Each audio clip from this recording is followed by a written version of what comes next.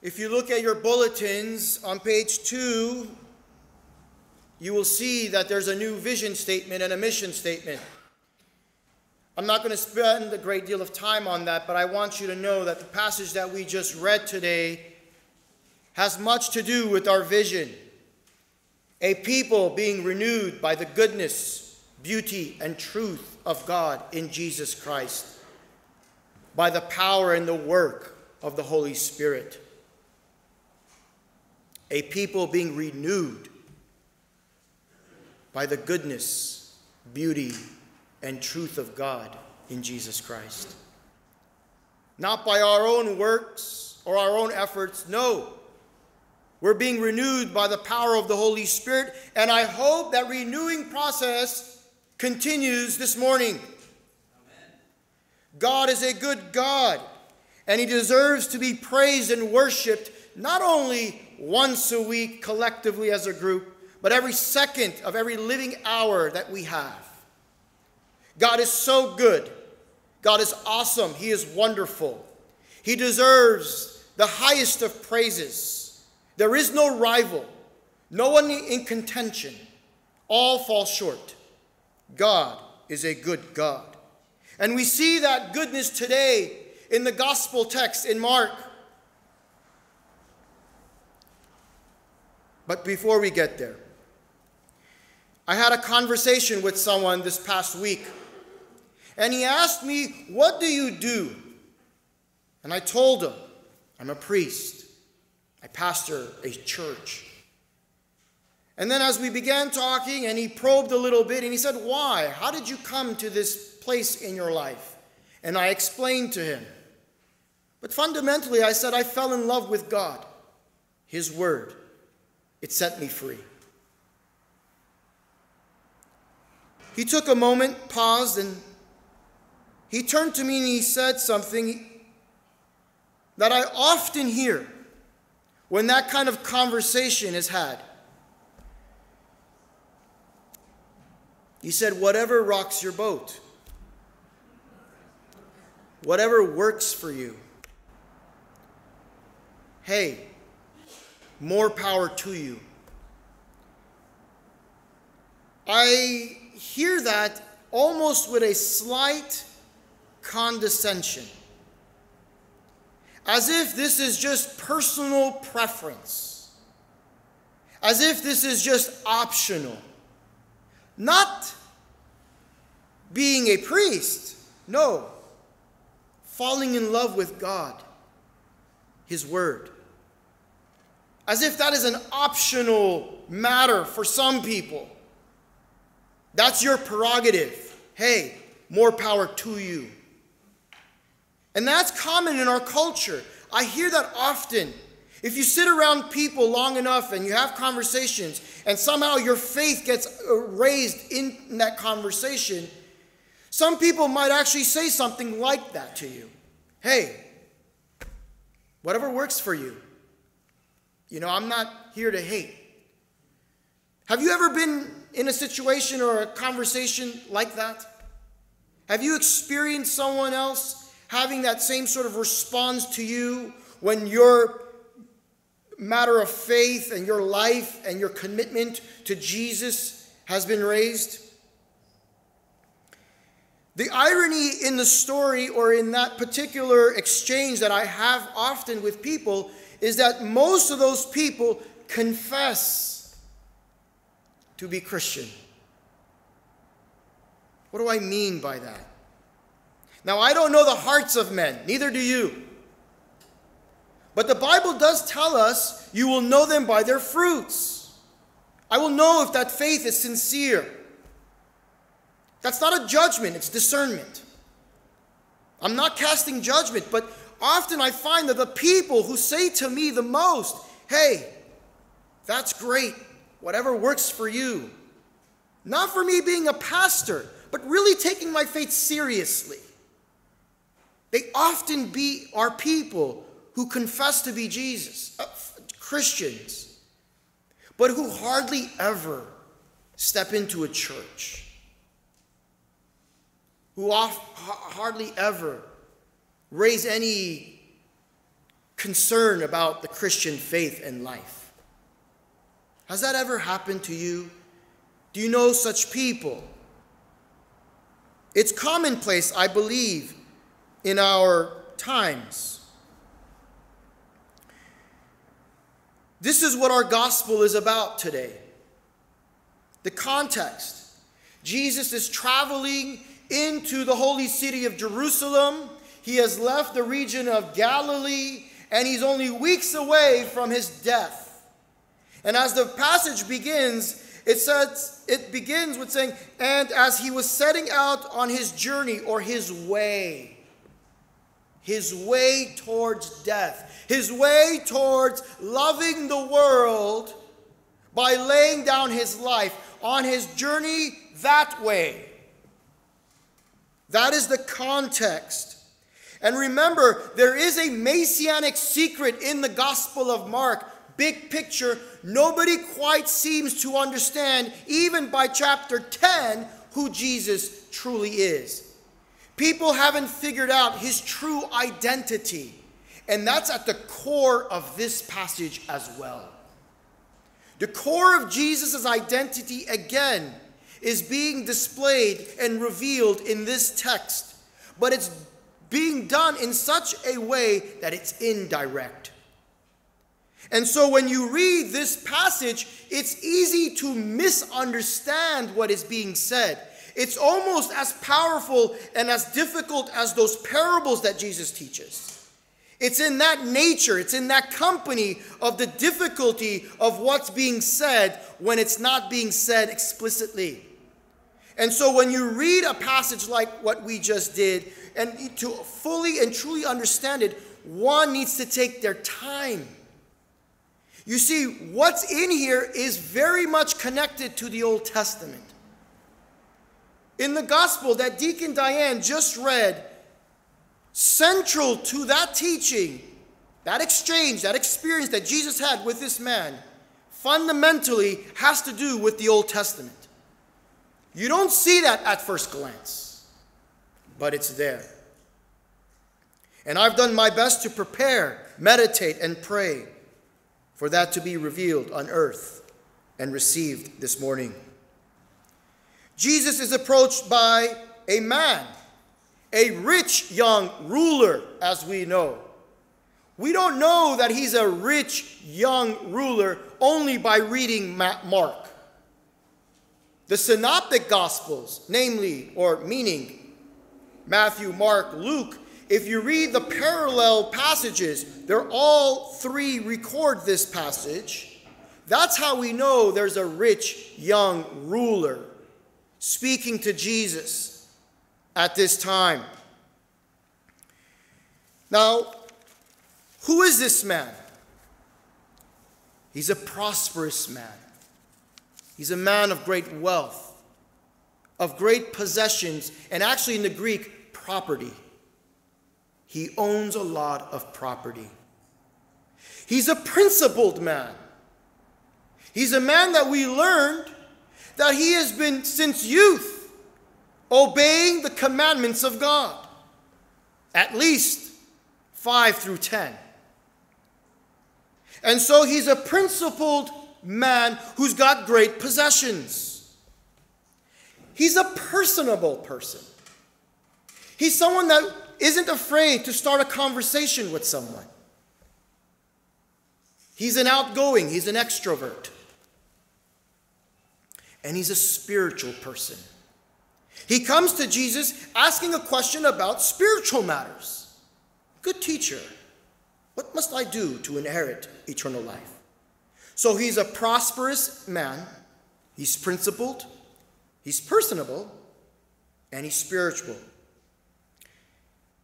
It's quite striking when you get to the end of the dialogue, though, you discover that this man's face falls into sadness. Now, when you read the New Testament, often you find people that come to Jesus first sad and then leave happy. This is the one story that I know of where one comes to Jesus happy and leaves sad. It's very unique, very rare. It's exclusive in the sense that here's a man who comes to him, what seems to be in a joyful approach attitude, yet leaves sad.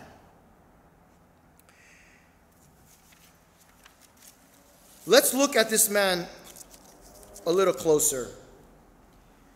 You don't amass wealth at a young age. And we only know he's young because of Matthew. If you're not driven, a zealous person. Think about it. In that culture, if you were considered a young, how is it that you have great possessions and property? The kind of person this man that is approaching Jesus, he is zealous. He is a go-getter. He is a responsible person, probably hard worker. That's how he's been able to accumulate great wealth and property. He's a man of his word. He's a person that will return your phone calls. That's the kind of character he is. If he says, I will get you that book, he will get you that book. He's the kind of person who will be there on time if he says he will be there. That's the kind of individual we're dealing with here. And that's why it's no surprise that this man comes to Jesus with a spiritual question, asking him, what must I do? He's a man who's a doer. He's a man who gets things done. He's not lazy. He's not slacking off. You're not going to be prosperous at a young age in that culture if you're not driven. Do you see this? Now, this helps understand the context and the meaning of this passage. It's not something that's kind of trivial. No. So tell me what to do. What must I do to receive eternal life? I'm pretty good at doing things, getting things done. Let me know. Some of us might have asked that question too. Maybe as recently as this week, this month. What must I do to receive eternal life? He comes before Jesus, kneels. A rich man, young man, kneeling before a teacher. It shows a great deal of respect. Maybe one of the reasons why Jesus loved him. He starts good. There's promise in this man. His intentions are good. Good teacher, what must I do? Now in Judaism, you never say good teacher. You don't find that in the Talmud. Interpretations of the law. This is very rare. There's no example of it. No Jew in the first century, or even now, would refer to a person, a teacher, as good teacher. Because all Jews knew that that reference was only ascribed to God. So why is this man calling Jesus good teacher? He's trying to flatter Jesus, I believe. He's trying to impress him, to butter him up. Now, what does Jesus say? Why do you call me good? No one is good but God alone. Now, this passage has troubled many people. What is Jesus saying here? Is he saying he's not good? How do we reconcile that with everything else we know about God and Jesus? It seems like it's a contradiction. Is Jesus saying he's not good? Well, that would go against everything we've learned in Mark thus far. Mark's whole point, much less the New Testament, is to reveal that Jesus is the Son of God. He begins Mark chapter 1, verses 1 through 3. This is the good news of Jesus Christ, the Son of God. And then he quotes Isaiah 40, verse 3, and he quotes Malachi 3, which reference the Lord. And the word Lord there is the Lord, the divine covenant name of the Lord, Yahweh. And the one word that Malachi references, the Lord that you're seeking to come, suddenly will appear to his temple. That word for Lord that Mark references in the first verses of Mark is only used 6 times in the Septuagint in the Old Testament, in the Masoretic text, and that word is only referenced to God. And Isaiah 43, prepare the way of the Lord. My messenger will come to prepare the way of the Lord. That word Lord is Yahweh. So even from the beginning of Mark, we know Jesus' identity is of deity. He is divine.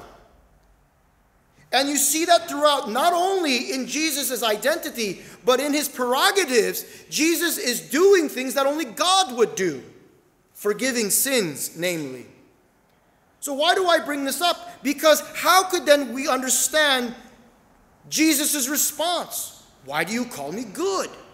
Is he saying he's not good? No. First, he doesn't respond with a propositional statement. He asks a question. Why do you call me good? That doesn't necessarily mean he's saying he's not good. What he's doing, what he's saying is suitable to this man's ignorance. This man doesn't know what you and I know when we've been following Mark, because no one, except the demons in Mark, truly understand the identity of Jesus, except the demons. And we find out at the end, this man truly doesn't know who's standing before him. And so Jesus is just patiently walking with this man's ignorance. He doesn't say, I am not good. Why do you call me good? There is only one who is good, God alone. He's referencing something. It's a teaching moment that will make sense in just minutes. So don't be troubled with this passage. The whole point of Mark is to reveal that Jesus is God and God is good. We wouldn't be able to reconcile everything else in Mark, much less the New Testament, if we interpreted this by Jesus saying he's not good. The best way of interpreting Scripture is by referencing and interpreting Scripture, going back to Scripture. So, why do you call me good? And this is a passage that some in maybe Islam or some other faiths will say, there you go. Jesus is saying he's not good. So he can't be the Son of God. He can't be deity. Because one who has to be good, only God is good, unblemished, with no stain. But Jesus isn't saying he's not good. He's just patiently waiting to reveal something to this man that he does not know. And often, even for us.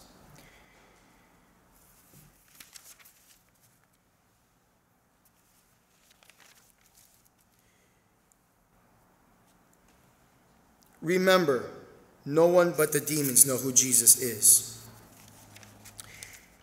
And this was common for God not to quickly just say and interrupt and correct and teach a person in their folly. There's many instances in the Old Testament where somebody has a wrong view of the manifestation of God, yet God doesn't correct them at that moment. I'm thinking of Judges 13. Manoah, the father and the wife of Samson, the mother of Samson. The angel of the Lord appears to them. They think it's a man of God, not knowing that the angel of the Lord is actually a divine figure, which most likely is Christ manifested in the old. But when they first interact, the angel of the Lord, they never figure out who he truly is, and the angel of the Lord doesn't correct them at that moment. That's just one quick example that I'm giving you to make the point that Jesus is not saying he's not good. Okay, maybe I've exhausted that. So Jesus says, okay, the man says, What must I do? Jesus says, fulfill these commandments. And he gives them a list of 5 commandments. In the 10 commandments, you have 2 tables.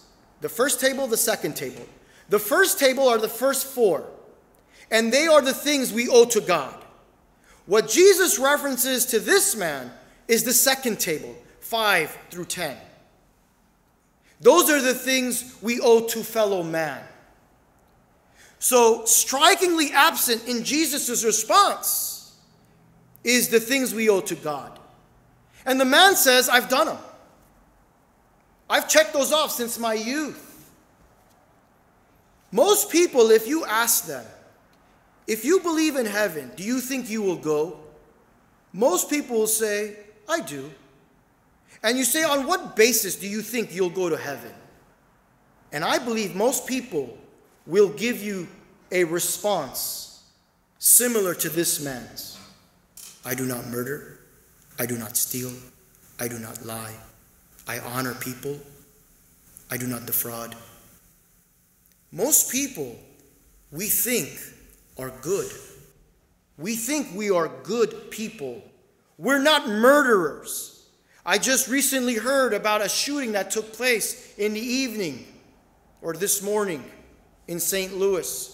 A tragic, senseless carnage scene where somebody came in and shot and injured multiple people, 1 died. And you see this throughout history. You see this recently. You see this as far back as throughout history. And it's easy for us to say, well, we're not them.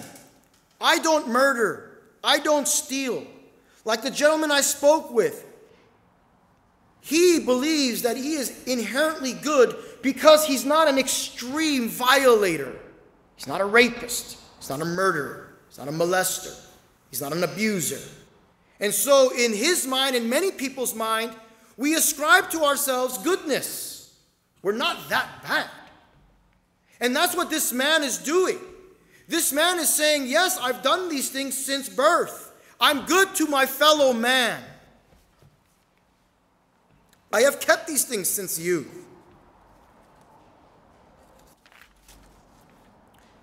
Now, despite the meticulous nature of his obedience, it still has not provided him security and rest for his soul. If it did, why would he ask? Why would he ask, how do I go to heaven? Or what must I do to inherit eternal life? He just said he checked off some of the most important things in life.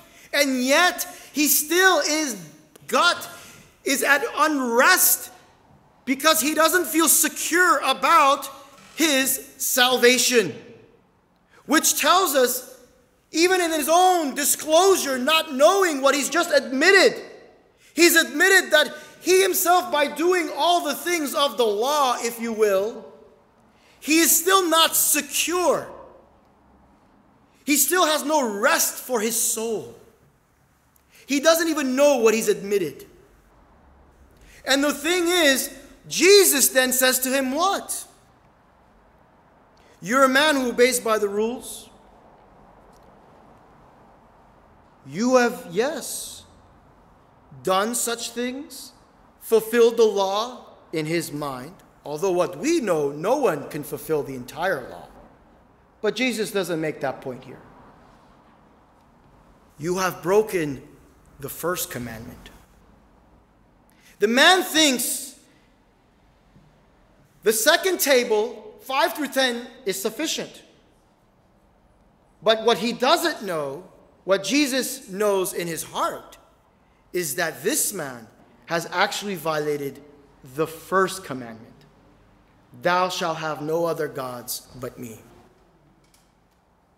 This is why I said this passage is central. Its meaning is found in the Old Testament. Because the first commandment given by God to Moses is thou shalt have no other gods but me. But this man has another God.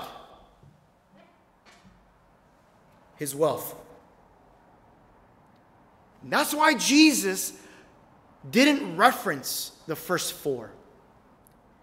Because he wants to teach this man of his spiritual blindness. The things he owes to God, he has not fully obeyed. You shall have no other gods before me. You shall love the Lord your God with all your heart, with all your mind, with all your soul.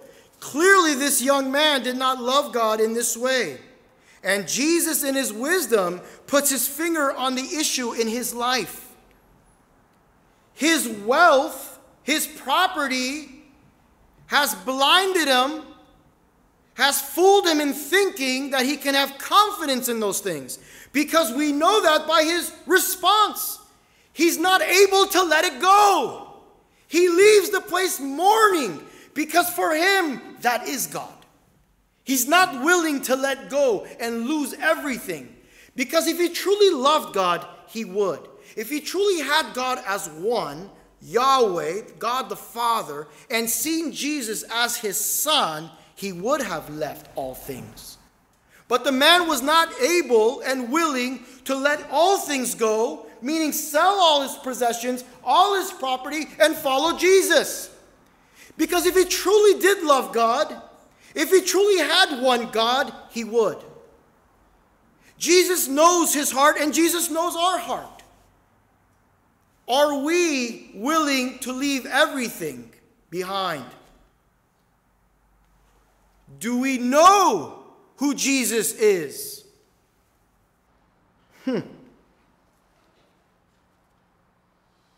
In our affluence,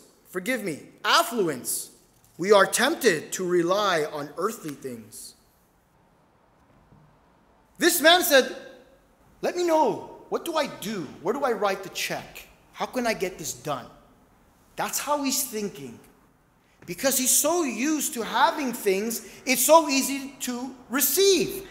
And that's why the disciples are perplexed. If this man cannot receive eternal life, who's rich, who else can? Who can be saved if this man can't? He can buy anything. He can have anything. And you're saying he can't? So why does Jesus say it's so difficult for a rich man to inherit the kingdom of God? Because he, like many of us, rely on the wrong things, trust in the wrong things, namely his goodness. This man did not forfeit eternal life because he was bad. He forfeited eternal life because he was good. In his mind, he was a good man, sufficient. He had fulfilled 5 through 10. He didn't understand that it's not your goodness that gets you eternal life. That's why Jesus says, it is impossible with man to receive salvation. But with God, all things are possible. What does that mean? That means that grace is sufficient. That means that we don't inherit eternal life by the things we do or who we are. That's a false sense of how this works. It's in the grace of God. What this man needed to do is understand and believe in Christ and Christ alone. But his false sense of who he was prevented him from seeing what he needed. And that's why many people in our culture don't come to Jesus. Not because they don't believe in him. It's because they believe they're okay without him. In our confession, in our prayer book, there's a beautiful line that says, apart from your grace, there is no health in us. There is no health in us apart from God's grace.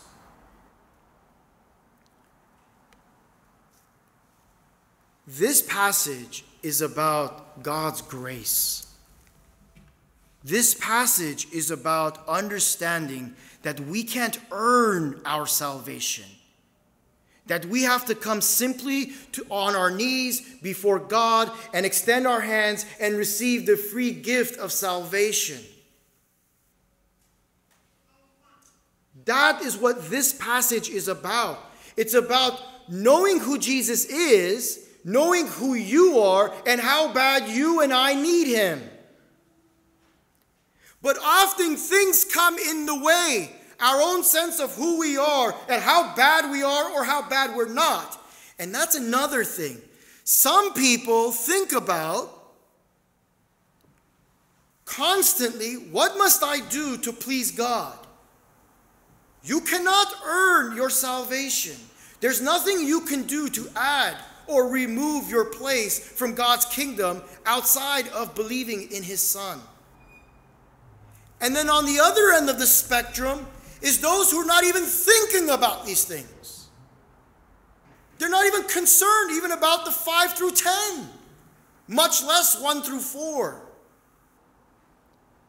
So I speak to both people today. If you find yourself in one of those categories, we can often seek to receive God's approval or kindness or blessing by the things we do or because of who we think we are.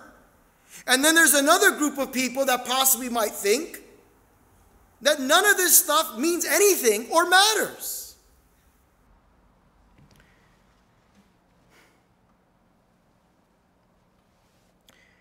When you come up to receive communion today, as the music is being played and our praise team is singing songs, as you're walking down this aisle,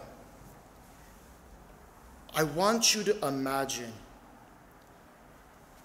Jesus on his way up the mountain of Calvary. And when we hear songs of praise and joy and cheer, imagine what Jesus was hearing on his way up the mountain.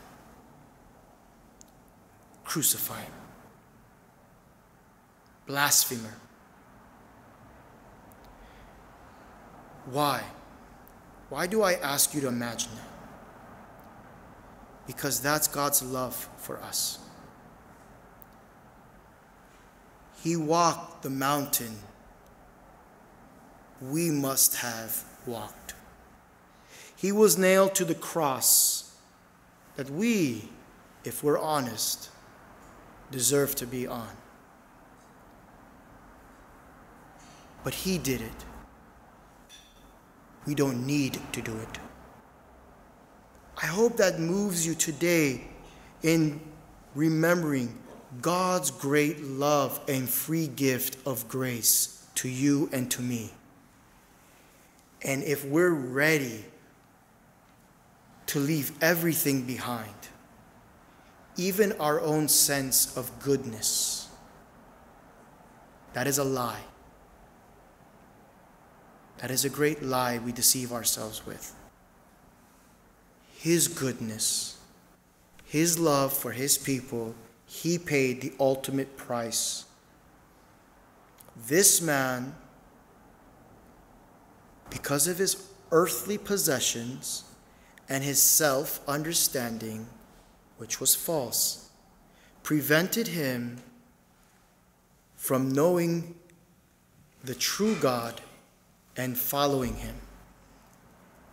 May we not let anything come in our way in receiving that great gift of salvation that was bought for us, that was satisfied for us. We have been redeemed by our Lord.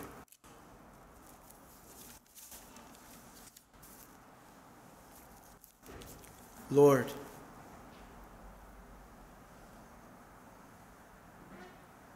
forgive us, and thank you. Thank you, Lord.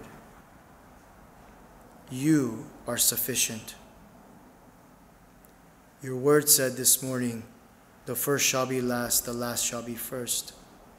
may we come to you as a child and receive you as you are, full of grace and truth and goodness.